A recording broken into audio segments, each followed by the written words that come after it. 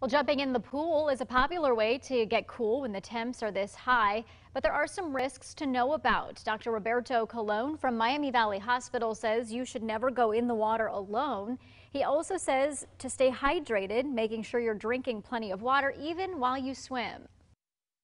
If you start feeling tired, fatigued, confused, your muscles are exhausted, get out of the water, take a break, find some shelter, and hydrate. Very, very important that we enjoy the water, but we do so safely. Health officials say you should take breaks from direct sunlight on your skin to stay safe during this heat wave. You can find all of these tips and more in detail on our website. Go to WDTN.com and click As Seen on 2 News.